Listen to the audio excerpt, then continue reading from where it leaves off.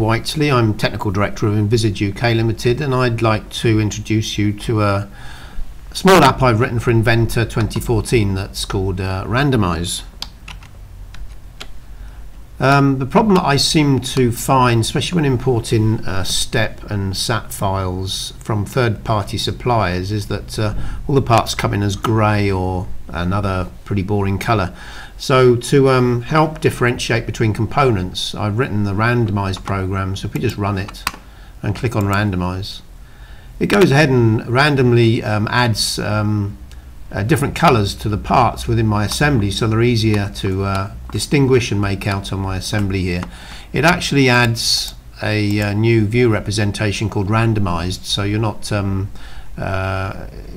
changing the colours of the parts per se, they're actually overridden in the assembly. So if I go back to default, for instance, we're back at the original colours.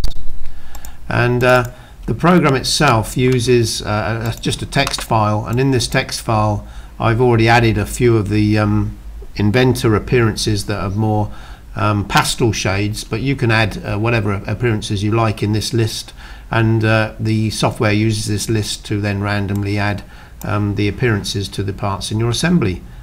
And thank you very much for looking.